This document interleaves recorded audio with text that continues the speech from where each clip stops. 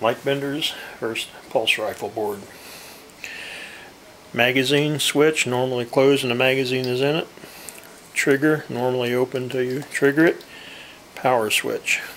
I will simulate turning this on with a magazine in it. See, it comes up, counts down to 95.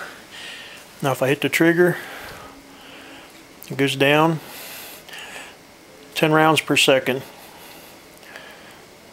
until it hits 0. Then there's nothing you can do until you take the magazine out, replace it with a new one. Again. Now, if you take your magazine out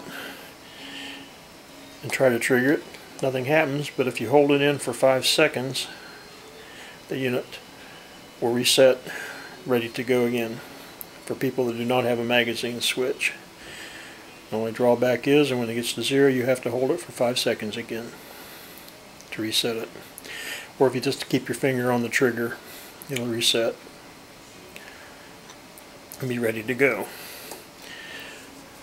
If you power it on without a magazine, 0. Again, holding the trigger for 5 seconds will reload it. Ready to go. And that's it.